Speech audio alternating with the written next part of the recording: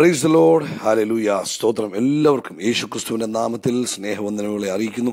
കർത്താവ് നിങ്ങളെല്ലാവരെയും അനുഗ്രഹിക്കട്ടെ. നിങ്ങൾക്കെല്ലാവർക്കും യേശുക്രിസ്തുവിന്റെ കൃപയും സമാധാനവും സന്തോഷവും ഒക്കെ നിങ്ങളുടെ ജീവിതത്തിൽ ഇന്ന് പകൽക്കാലം കർത്താവ് ധാരാളമായി വർദ്ധിപ്പിച്ചു തരുമാറാകട്ടെ. നമുക്കൊരുമിച്ച് ഈ ഡിസംബർ മാസം 10 തിങ്കളാഴ്ച പ്രഭാതത്തിൽ കർത്താവിന്റെ പൊന്മുഖത്തേക്ക് നോക്കി ആരാധ്യനായവനെ ആരാധിക്കുവാൻ, സ്തുതികൾക്ക് യോഗ്യനായവനെ സ്തുതിക്കുവാൻ സർവശക്തനായവൻ നമുക്ക് ഒരുക്കി തന്നിരിക്കുന്ന നല്ല അവസരങ്ങൾക്കായിട്ട് നമുക്ക് കർത്താവിന് സ്തോത്രം ചെയ്യാം. പ്രിയപ്പെട്ട ദൈവമക്കളെ, കഴിഞ്ഞ പ്രഭാതം മുതൽ ഈ പ്രഭാതം വരെ കർത്താവ് നമ്മളെ കൺമണി പോലെ കാത്തുപരിപാലിച്ചില്ല. എത്ര പേർക്ക് അനുഭവമുണ്ട്? കർത്താവിന്റെ കൃപ അനുഭവിച്ച ദൈവമക്കൾ എത്ര പേരുണ്ട്? കർത്താവിന്റെ കരുതൽ അനുഭവിച്ചവരുണ്ടോ? എങ്കിൽ ആ കരങ്ങളൊക്കെ ഒന്ന് ഉയർത്തി കർത്താവിന് നന്ദി പറഞ്ഞാണ്ട് ഹല്ലേലൂയ, ഹല്ലേലൂയ, സ്തോത്രം, സ്തോത്രം, സ്തോത്രം, സ്തോത്രം. കോഴി തന്റെ കുഞ്ഞിനെ ചിറകിന്റെ മറവിൽ മറയ്ക്കുന്നത് പോലെ, കണ്ണിനെ കൃഷ്ണമണി പോലെ കർത്താവ് നമ്മളെ കാത്തു പരിപാലിച്ച് ഈ പ്രഭാതത്തിൽ ഉണർന്ന് ആരാധിപ്പാൻ കർത്താവ് തന്ന അവസരത്തിനായിട്ട് നമുക്ക് സ്തോത്രം ചെയ്യാം. അവൻ സങ്കീർത്തനങ്ങൾ ഇങ്ങനെ പറയുന്നു. സങ്കീർത്തനങ്ങൾ 68:4 ഇങ്ങനെ പറയും: ദൈവത്തിന് പാടുവീൻ, അവന്റെ നാമത്തിന് സ്തുതി പാടുവീൻ. അപ്പൊ ഈ പ്രഭാതത്തിൽ ആർക്ക് പാടണം? നമ്മുടെ കർത്താവിന് പാട്ട് പാടണം കേട്ടോ.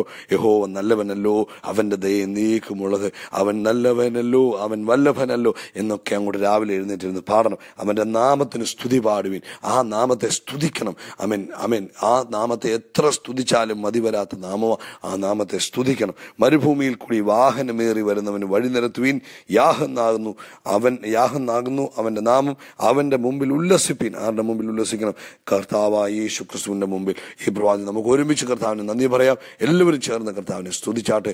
യഹോവ നല്ലവനല്ലോ, അവന്റെ ദയ എന്നും എന്നേക്കുമുള്ളത്. നമുക്ക് പ്രാർത്ഥിക്കാം. ഞങ്ങളുടെ സ്വർഗീയ അപ്പച്ച യേശു ക്രിസ്തുവിന്റെ നാമത്തിൽ ഞങ്ങൾ ആ പൊന്മുഖത്തേക്ക് നോക്കി അങ്ങയെ സ്തുതിക്കുന്നു, അങ്ങയെ ആരാധിക്കുന്നു, അങ്ങയെ വാഴ്ത്തുന്നു, അങ്ങേക്ക് നന്ദി കരയേറ്റുന്നു. കർത്താവെ, അങ്ങ് ഞങ്ങളെ കരുതുന്ന വിധങ്ങൾക്കായിട്ട്, പരിപാലിക്കുന്ന വിധങ്ങൾക്കായിട്ട്, ഞങ്ങളെ സൂക്ഷിക്കുന്ന വിധങ്ങൾക്കായിട്ടൊക്കെ ഞങ്ങൾ അങ്ങേക്ക് നന്ദി പറയുന്നു. ഈ കഴിഞ്ഞ ദിവസം മുഴുവൻ കാത്തുപരിപാലിച്ചല്ലോ, അതിനായിട്ട് സ്തോത്രം. ഈ പ്രഭാതത്തിൽ ഈ ശബ്ദം കേൾക്കുന്ന ഓരോരുത്തരെയും വ്യക്തിപരമായി അവരുടെ കുടുംബത്തെ, അവരുടെ കുഞ്ഞുങ്ങളെ ഒക്കെ അനുഗ്രഹിച്ചു പ്രാർത്ഥിക്കുന്നു. അവരുടെ വ്യക്തിപരമായ ആവശ്യങ്ങളിൽ ദൈവത്തിന്റെ കരുതൽ അനുഭവിപ്പാൻ കർത്താവ് ഭാഗ്യം കൊടുക്കണം. കർത്താവ് എല്ലാ പ്രതിസന്ധികളിൽ നിന്നും, പ്രതികൂലങ്ങളിൽ നിന്നും, പ്രയാസങ്ങളിൽ ദൈവം അവരെ വിടുവിക്കണം. കർത്താവിന്റെ കരുതൽ അവരുടെ കൂടെ ഇരുന്ന്, കരം കൂടെ ഇരുന്ന് ഈ ദിവസങ്ങളിൽ നടത്തുന്ന കൃപകൾക്കായിട്ട് ഞങ്ങൾ അങ്ങേക്ക് നന്ദി പറയുക. കർത്താവ്, അങ്ങ് വലിയ ദൈവം, അങ്ങ് വിശ്വസ്ത ദൈവം, അങ്ങ് വാക്കുമാറാത്ത ദൈവമാണല്ലോ. തന്റെ കുഞ്ഞുങ്ങൾ ഏത് വിഷയത്തിൽ ഈ പ്രഭാതത്തിൽ ഭാരപ്പെട്ടിരിക്കുന്നു, അതിനകത്ത് ദൈവം ഒരു അത്ഭുതം ചെയ്യണമേ എന്ന് അങ്ങയോട് പ്രാർത്ഥിക്കുന്നു. ശാരീരികമായുള്ള ക്ഷീണങ്ങളിൽ നിന്ന് കർത്താവരെ വിടുവിക്കണം. സാമ്പത്തികമായുള്ള പ്രശ്നങ്ങളിൽ നിന്ന് ദൈവം അവരെ വിടുവിക്കണം. തലമുറകളെ കുറിച്ചുള്ള ഭാരങ്ങൾ കർത്താവ് ഈ ദിവസങ്ങളിൽ നീക്കി കൊടുക്കണം. കർത്താവെ, നിന്റെ തങ്കച്ചെറുകടിക്കുള്ളിൽ തന്റെ കുഞ്ഞുങ്ങളെ മറയ്ക്കുകയും അവരുടെ ആവശ്യങ്ങളിൽ കൂടെ ഇരിക്കുകയും ചെയ്യുന്ന ദൈവത്തിന്റെ വലിയ സ്നേഹത്തിനായിട്ട് സ്തോത്രം ചെയ്യുന്നു. ജോലിയില്ലാതെ ഭാരപ്പെടുന്ന കുഞ്ഞുങ്ങൾ ഈ പ്രഭാതത്തിൽ ഉണ്ടെങ്കിൽ കർത്താവെ, അവർക്ക് വേണ്ടി പ്രാർത്ഥിക്കുക. ദൈവമേ, ലോകത്ത് എവിടെയാണെങ്കിലും ഇവർ ജോലിയില്ലാതെ ഭാരപ്പെട്ടിരിക്കുകയാണെങ്കിൽ ഇന്ന് പ്രഭാതത്തിൽ ഞങ്ങൾ ഒരുമനപ്പെട്ട് പ്രാർത്ഥിക്കുന്നു. കർത്താവെ, ഞങ്ങൾ ഒരുമനപ്പെട്ട് യേശുവിൻ നാമത്തിൽ പ്രാർത്ഥിക്കുക. ദൈവം വഴി തുറക്കണമേ. കർത്താവെ, ഇന്ന് പകൽ ചില ഫോൺ കോളുകൾ, ചില ഇമെയിലുകൾ ഈ കുഞ്ഞുങ്ങൾക്ക് വരട്ടെ. കർത്താവെ, നാളെ ഞങ്ങൾക്ക് ആ സാക്ഷ്യം കേൾക്കുവാൻ തക്കവണ്ണം യേശു ക്രിസ്തുവിന്റെ നാമത്തിൽ വഴികൾ തുറന്നു വരട്ടെ. ഗ്ലോറി. വഴികൾ തുറന്നു വരട്ടെ. ഗ്ലോറി. വഴികൾ തുറന്നു വരട്ടെ. കർത്താവ്, വഴി തുറന്നു കൊടുത്തതിനായി സ്തോത്രം. വഴി തുറന്നു കൊടുത്തതിനായി സ്തോത്രം. യേശു ക്രിസ്തുവിന്റെ നാമത്തിൽ തന്നെ. ആമീൻ, ആമീൻ, ആമീൻ. കർത്താവ് നിങ്ങളെല്ലാവരും ധാരാളമായിട്ട് അനുഗ്രഹിക്കട്ടെ. നിങ്ങളുടെ കൂടെ ദൈവത്തിന്റെ കൃപ ഈ പകൽക്കാലം, ഈ രാത്രിയിലും ഉണ്ടായിരിക്കട്ടെ എന്ന് പ്രാർത്ഥിക്കുന്നു. കർത്താവ് അനുഗ്രഹിക്കട്ടെ. നമ്മൾ വീണ്ടും ദൈവവചനം കേൾക്കാൻ പോവുക. അതിനു മുമ്പ് ഒരു കാര്യം ഓർപ്പിക്കാനുള്ളത്, നാളെ മുതൽ ദൈവസഭ 21 ദിവസത്തെ ഉപവാസത്തിലേക്ക് പ്രവേശിക്കുകയാണ്. ഡിസംബർ 31 ഗ്ലോറിയസ് ന്യൂ ഇയർ സർവീസോടുകൂടെയാണ് ഈ 21 ദിവസത്തെ ഉപവാസ പ്രാർത്ഥന അവസാനിക്കുന്നത്. നിങ്ങൾക്കും ഞങ്ങളോടുകൂടെ ചേർന്ന് ഉപവസിക്കാം. നിങ്ങൾ ലോകത്തിൽ എവിടെയാണെങ്കിലും ഈ ദിവസങ്ങളിൽ ഉപവസിക്കുകയും പ്രാർത്ഥിക്കുകയും ചെയ്യുക.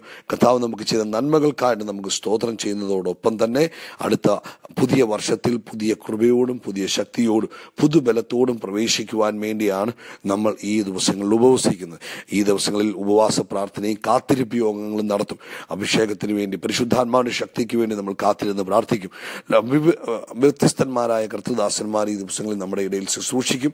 31 രാത്രിയിൽ നമ്മൾ ഫാസ്റ്റിംഗ് ബ്രദറിന്റെ പൂർത്തീകരണവും അതോടൊപ്പം തന്നെ ന്യൂ ഇയർ സർവീസും ആയിരിക്കും. അതുകൊണ്ട് ഈ പ്രഭാതത്തിൽ ഞാൻ നിങ്ങളെല്ലാവരെയും ക്ഷണിക്കുക കേട്ടോ. നിങ്ങളെല്ലാവരും വരണം. നിങ്ങൾ എവിടെയുള്ളവരാണെന്ന് പറഞ്ഞാലും നിങ്ങൾക്ക് നമുക്ക് കഴിയുമെങ്കിൽ നമുക്ക് ഒരുമിച്ച് ഈ ന്യൂ ഇയറിന് നമുക്ക് ഒരുമിച്ച് കർത്താവിനെ ആരാധിപ്പാൻ തക്കവണ്ണം ഇപ്പോഴേ നിങ്ങൾ പ്ലാൻ ചെയ്താൽ, ഇനി നിങ്ങളുടെ മുമ്പിൽ 22 ദിവസങ്ങളുണ്ട്. 2 ദിവസത്തെ പ്ലാൻ ചെയ്താൽ നിങ്ങൾക്ക് എല്ലാവർക്കും വരാൻ കഴിയും. കർത്താവ് നിങ്ങളെ അതിന് ഒരുക്കട്ടെ എന്ന് പ്രാർത്ഥിക്കുന്നു. വേണ്ടുന്ന ആ സാഹചര്യങ്ങൾ ആവശ്യമായതൊക്കെ പറഞ്ഞാൽ ഞങ്ങൾക്ക് ചെയ്യാവുന്നതൊക്കെ ചെയ്തു തരാം. കടന്നു വന്നാട്ടെ, നമുക്ക് ഒരുമിച്ച് കർത്താവിനെ അന്ന് ആരാധിക്കാം. ഈ ദിവസങ്ങളിൽ ഉപവസിക്കുക, എല്ലാവരും ഉപവസിക്കുക, പ്രാർത്ഥിക്കുക, കുഞ്ഞുങ്ങളെ ഉപവസിക്കാൻ പഠിപ്പിക്കുക. ആമേൻ. വീട്ടിലെല്ലാവരും ഉപവസിക്കുക. ഉപവാസം വളരെ ആവശ്യമാണ്. വേദപുസ്തകത്തിൽ പറഞ്ഞു, യേശു പറഞ്ഞു, നിങ്ങൾ ഉപവസിക്കുമ്പോൾ എന്താ പറഞ്ഞു? അപ്പോൾ ഉപവാസം ആവശ്യമാണ്. കുഞ്ഞുങ്ങളെ ട്രെയിൻ ചെയ്യുക, നിങ്ങൾ ഉപവസിക്കുക, ഒരുമിച്ച് നമുക്ക് പ്രാർത്ഥിക്കാം. ഈ ഉപവാസ ദിവസങ്ങൾ കൂടുതൽ പ്രാർത്ഥനയ്ക്കും ഉപവാസത്തിനും വേണം, പ്രാർത്ഥനയ്ക്ക് വേണം സമയം വേർതിരിക്കുവാൻ, കൂടെ വസിക്കുവാൻ, ദൈവസന്നിധിയിലിരിക്കുവാനും ദൈവവചനം ധ്യാനിക്കുവാനും പ്രാർത്ഥിക്കുവാനും കർത്താവിൽ നിന്ന് കേൾക്കുവാനും ഒക്കെ സമയം വേർതിരിക്കുക. ഈ വർഷം തീരുന്നതിന് മുമ്പ് ദൈവിക വാഗ്ദത്തങ്ങൾ നിങ്ങളുടെ ജീവിതത്തിൽ നിറവേറപ്പെടും. കർത്താവിൻ്റെ കൃപ കൊണ്ട് നിങ്ങൾ നിറയപ്പെടും കേട്ടോ. കർത്താവ് അനുഗ്രഹിക്കട്ടെ. നമുക്ക് ഒരുമിച്ച് ഇന്നത്തെ ചിന്തയ്ക്കായിട്ട് നമുക്ക് പരിശുദ്ധാത്മാവ് ഏൽപ്പിച്ചിരിക്കുന്ന സബ്ജക്റ്റ് പഠിക്കാം. ശ്രദ്ധയോടെ കേട്ടാട്ടെ. യോഹന്നാന്റെ സുവിശേഷം 1-ാം അധ്യായം അതിൻ്റെ 42-ാമത്തെ വാക്യം. യോഹന്നാന്റെ സുവിശേഷം 1-ാം അധ്യായം അതിൻ്റെ 42-ാമത്തെ വാക്യം. അവനെ യേശുവിൻ്റെ അടുക്കൽ കൊണ്ടുവന്നു. യേശു അവനെ നോക്കി, നീ യോഹന്നാന്റെ പുത്രനായ ശീമോനാകുന്നു, നിനക്ക് കേഫ എന്ന് പേരാകും എന്ന് പറഞ്ഞു. അത് പത്രോസ് എന്നാകുന്നു അതിൻ്റെ അർത്ഥം. അപ്പം നമുക്കറിയാം, യോഹന്നാന്റെ സുവിശേഷം 1-ാം അധ്യായത്തിൻ്റെ 40-ാമത്തെ വാക്യം മുതൽ നമ്മൾ വായിക്കുമ്പോൾ നമുക്ക് മനസ്സിലാകും എന്താ അവിടെ സംഭവിച്ചത്. യോഹന്നാൻ പറഞ്ഞത് കേട്ടിട്ട് അവനെ അനുഗമിച്ച് 2 പേരിൽ ഒരുത്തൻ ശീമോൻ പത്രോസിന്റെ സഹോദരനായ അന്ത്രയോസായിരുന്നു. അവൻ തന്റെ സഹോദരനായ ശീമോനെ ആദ്യം കണ്ട് അവനോട്, ഞങ്ങൾ മശിഹായെ എന്ന് വെച്ചാൽ ക്രിസ്തുവെ കണ്ടെത്തിയിരിക്കുന്നു എന്ന് പറഞ്ഞു. അവനെ യേശുവിൻ്റെ അടുക്കൽ കൊണ്ടുവന്നു. അപ്പം സഹോദരൻ പിടിച്ച് യേശുവിൻ്റെ അടുക്കൽ കൊണ്ടുവന്നു. അപ്പം സഹോദരനെ യേശുവിൻ്റെ അടുക്കൽ കൊണ്ടുവന്നപ്പോൾ നമുക്കുള്ളവരെയൊക്കെ നമ്മൾ യേശുവിൻ്റെ അടുക്കൽ കൊണ്ടുവരണം കേട്ടോ. യേശുവിൻ്റെ അടുക്കൽ കൊണ്ടുവന്നാൽ യേശു ആ വ്യക്തിയെ വ്യത്യസ്തനാക്കി മാറ്റും. കരമുയർത്തി ഒരു സ്തോത്രം ചെയ്തിട്ട്, ആരുമായിക്കോട്ടെ, ഏത് വ്യക്തിയുമായിക്കോട്ടെ, നിങ്ങൾ യേശുവിൻ്റെ അടുക്കൽ കൊണ്ടുവന്നാൽ യേശു ആ വ്യക്തിയെ വ്യത്യസ്തനാക്കി മാറ്റും. കരമുയർത്തി സ്തോത്രം പറഞ്ഞാട്ടെ. അപ്പം യേശു അവനെ കണ്ട ഉടനെ യേശു അവനെ നോക്കി. യേശു നോക്കിയിട്ട് ഇവന്റെ ഈ കഴിവുകേടുകളോ ഇവന്റെ ബലഹീനതകളോ ഇവന്റെ മീൻപിടുത്തത്തിലെ വലിയ കാര്യങ്ങളോ ഒന്നും അല്ല നോക്കി.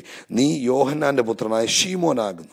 നീ ആരാകുന്നു? നീ സൈമണാകുന്നു. യേശു പറഞ്ഞു, നീ ശീമോനാകുന്നു. ശീമോൻ എന്ന വാക്കിന്റെ അർത്ഥം കാറ്റത്ത് ആടി ഉലയുന്ന, നമ്മുടെ നാട്ടിലുള്ള ഈറമരമില്ലേ, ഈറമരം അല്ലെങ്കിൽ മുള, ആ മരം പോലെ ആടി ഉലയുന്ന സ്വഭാവമുള്ളവനാകുന്നു എന്നാണ് യേശു പറഞ്ഞത്.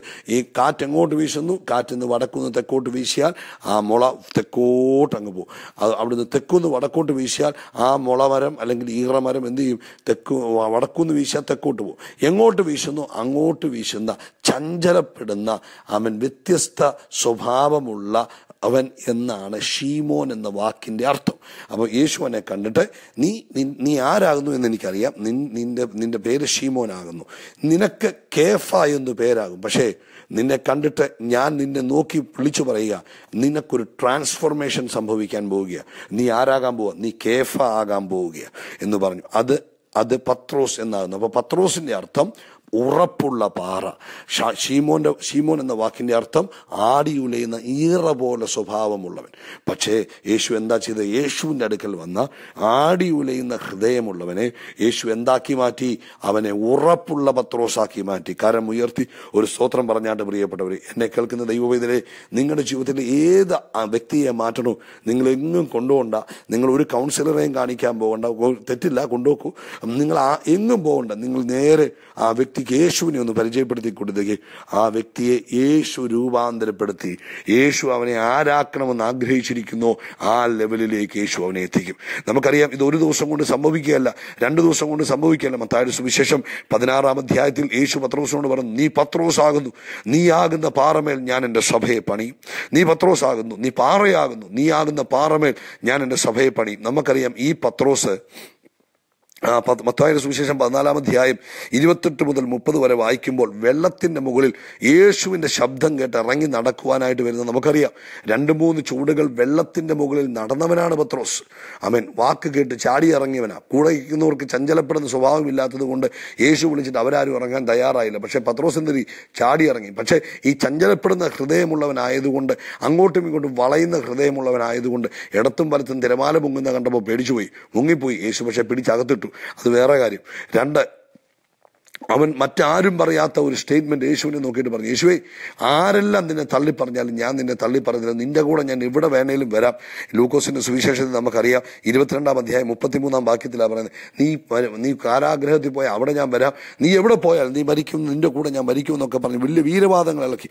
അതാണ് ആ പെട്ടെന്ന് തീരുമാനങ്ങൾ എടുക്കും, പെട്ടെന്ന് ചാടി കാര്യങ്ങൾ പറയും. പക്ഷേ 54 മുതൽ 62 വരെയുള്ള വാക്യങ്ങൾ, ലൂക്കോസിന്റെ സുവിശേഷം 22-ന്റെ 54 മുതൽ 62 വരെയുള്ള വാക്യങ്ങൾ നമ്മൾ വായിക്കുമ്പോൾ 3 പ്രാവശ്യം ഈ മറ്റു പലരും പേടിപ്പിച്ചു കഴിഞ്ഞപ്പോൾ യേശുവിനെ തള്ളി പറഞ്ഞു. അപ്പോൾ ഇങ്ങനെ ഒരു സ്വഭാവമുള്ളവനെ പക്ഷെ യേശു കൂടെ കൊണ്ടുപോയി. യേശുവിനറിയാം, യേശുവിനെ കണ്ടത് ഈറമരം പോലെ ആടി ഉലയുന്നവനായി നിൽക്കാനല്ല, ഇവനെ ആരാക്കാൻ തന്നെയാണ്, കേഫ ആക്കാൻ തന്നെ, പാറയാക്കാൻ തന്നെ.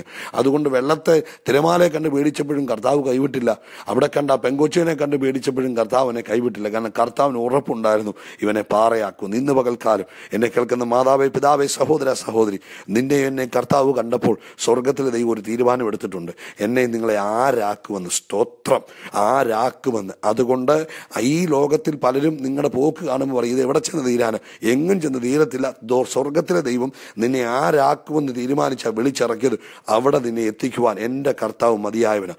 അതുകൊണ്ടാണ് യേശു ഇത്രയും ഇവൻ തള്ളി പറഞ്ഞിട്ട് ഇത്രയും വീണിട്ട് ഇവനെ വഴക്ക് പറയാഞ്ഞത്, ഇവനെ ഉപേക്ഷിച്ച് കളയാഞ്ഞത്, ഇവനെ കൈവിട്ട് കളയാഞ്ഞത്. കാരണം കർത്താവിനറിയാം ഇവന്റെ ഡെസ്റ്റിനി എന്താണെന്ന് കർത്താവിനറിയാം. സ്തോത്രം. അതുകൊണ്ട് ഇന്ന് പകൽ നിങ്ങളുടെ കുഞ്ഞുങ്ങളുടെ ഡെസ്റ്റിനി, നിങ്ങളുടെ കുഞ്ഞുങ്ങളുടെ ഭാവി, നിങ്ങളുടെ ഭർത്താവിന്റെ ഭാവി, ഭാര്യയുടെ, ഇതൊന്നും കണ്ട് നിങ്ങൾ ഭാരപ്പെടണം. ഇവരെ യേശുവിലെത്തിക്കുക. യേശു ഇവനെ സുരക്ഷിത സ്ഥാനത്തെത്തിക്കും.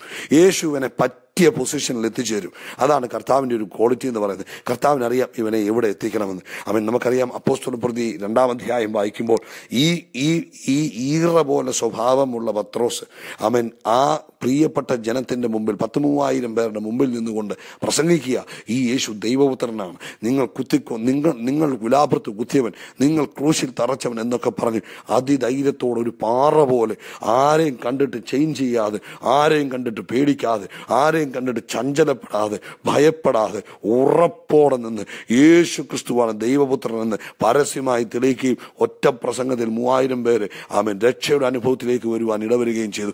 ഇതാണ് പ്രിയപ്പെട്ടവരെ, യേശു ഒരുത്തനെ കണ്ടാലുള്ള പ്രത്യേകത. യേശു അവന്റെ ബലഹീനതയെ മാറ്റും, യേശു അവന്റെ ഉള്ളിൽ ബലം കൊടുക്കും, യേശു അവന്റെ ഉള്ളിൽ ധൈര്യം കൊടുക്കും, യേശു അവന്റെ ഉള്ളിൽ ജ്ഞാനം കൊടുക്കും, യേശു അവന്റെ ഉള്ളിൽ കഴിവ് കൊടുക്കും. യേശു അവനെ പാറ പോലെ എന്താക്കാൻ കർത്താവ് ആഗ്രഹിച്ചു അതാക്കി തീർക്കുക തന്നെ ചെയ്യും. നമ്മൾ നോക്കുമ്പോൾ പത്രോസ് യേശുവുമായുള്ള യാത്രയിൽ ഒന്ന് ചിന്തിച്ചു നോക്കി. പത്രോസിനെ കണ്ടുടനെ യേശു പറഞ്ഞു, എടാ ശീമോനെ, നിന്റെ പേര് ശീമോൻ എന്നല്ല, ഇനി തൊട്ട് നിന്റെ പേരെന്താ? പത്രോസ്. അബ്രാമിനെ കണ്ടപ്പോഴേ പറഞ്ഞു, അബ്രാമെ, നിന്റെ പേര് ഞാൻ മാറ്റി അബ്രഹാം എന്നാക്കി, നീ ബഹുജാതികൾക്ക് പിതാവാകാൻ പോവാ എന്ന് പറഞ്ഞ് ഉടനെ ആയില്ല. പക്ഷേ ഓൺ ദ വേയിൽ ദൈവം അബ്രഹാമിനെ അങ്ങനെ ആക്കി. പത്രോസിനെ കണ്ടുടനെ പറഞ്ഞു, നീ പാറയാകും, യാതൊരു സംശയവുമില്ല. പക്ഷെ പോകുന്ന വഴി പലവട്ടം പഴയ സ്വഭാവം കാണിച്ചെങ്കിൽ പോലും തക്ക സമയത്ത് അവനെ പാറയാക്കി മാറ്റുവാൻ, ഉറപ്പുള്ളവനാക്കി മാറ്റുവാൻ സർവശക്തന് കഴിഞ്ഞെങ്കിൽ ഇന്ന് പകൽക്കാലം നിങ്ങൾ നിങ്ങളുടെ കുഞ്ഞുങ്ങളെ നോക്കി തെറ്റായി പറയേണ്ട, ഭാര്യയെ നോക്കി തെറ്റായി പറയേണ്ട, ആ സ്ഥാപനത്തെ നോക്കി മോശം പറയേണ്ട, നിങ്ങളുടെ കമ്പനിയെ നോക്കി മോശം പറയേണ്ട, നിങ്ങളുടെ ജോലിയെ നോക്കി മോശം പറയേണ്ട. ദൈവം നിന്നെ വിളിച്ചപ്പോൾ എന്താക്കാൻ തീരുമാനിച്ചിട്ടുണ്ടോ അത് കർത്താവ് ആക്കും. കരം ഉയർത്തി സ്തോത്രം ചെയ്താണ്ട്. Jesus can transform. അവന് നമ്മളെ മാറ്റുവാൻ കഴിയും, അവന് നമ്മുടെ ജീവിതത്തെ മാറ്റുവാൻ കഴിയും, അവന് നമ്മുടെ പേഴ്സണാലിറ്റിയെ മാറ്റുവാൻ കഴിയും, നിന്റെ കുടുംബത്തിന്റെ അവസ്ഥയെ മാറ്റുവാൻ കഴിയും, നിന്റെ സ്ഥാപനത്തിന്റെ അവസ്ഥയെ മാറ്റുവാൻ കഴിയും, നിന്റെ കുഞ്ഞിന്റെ സ്വഭാവത്തെ മാറ്റുവാൻ കഴിയും. യേശുവിന് മാറ്റാൻ കഴിയാത്തതായിട്ടൊന്നുമില്ല. അതുകൊണ്ട് ധൈര്യമായിട്ടിരുന്നാട്ടെ, അവൻ എന്ത് തീരുമാനിച്ചിട്ടോ അത് സംഭവിക്കുക തന്നെ ചെയ്യും. സ്വർഗീയ പിതാവ്, യേശുവിന്റെ നാമത്തിൽ ഇന്ന് പകൽക്കാലം ഈ ശബ്ദം കേട്ടിരിക്കുന്ന ഓരോരുത്തരെയും അനുഗ്രഹിച്ചു പ്രാർത്ഥിക്കുന്നു. നിന്റെ പദ്ധതി പോലെ ഇവരെ ആക്കി തീർക്കുന്നതിനായി സ്തോത്രം. യേശുവിൻ നാമത്തിൽ തന്നെ ആമേൻ. ഈ ശബ്ദം കേൾക്കുന്ന ആരെങ്കിലും ഇതുവരെയും യേശുവിനെ തന്റെ സ്വന്തം കർത്താവിന്റെ രക്ഷിതാവുമായി സ്വീകരിച്ചിട്ടില്ലെങ്കിൽ ഈ പകൽക്കാലം സ്വീകരിക്കുക. ശീമോനെ കേഫാക്കി മാറ്റിയ ദൈവം നിന്നെ മാറ്റുവാൻ താൻ മതിയായവനാണ്. കർത്താവ് നിങ്ങളെ അനുഗ്രഹിക്കട്ടെ. യേശു ക്രിസ്തു ഇന്ന് നമ്മളോട് ജീവിക്കുന്നു, രക്ഷിക്കുന്നു, പ്രവർത്തിക്കുന്നു, സംസാരിക്കുന്നു. മഹത്വത്തിന്റെ പ്രത്യാശ ക്രിസ്തു നമ്മുടെ ഉള്ളിൽ വസിക്കുന്നു. God bless you, God bless you, God bless you. കർത്താവ് ധാരാളമായിട്ട് അനുഗ്രഹിക്കട്ടെ. നാളെ പ്രഭാതം മുതൽ നമുക്ക് ഉപവാസമാണ്, മറന്നു പോകരുത്. ദൈവം അനുഗ്രഹിക്കട്ടെ.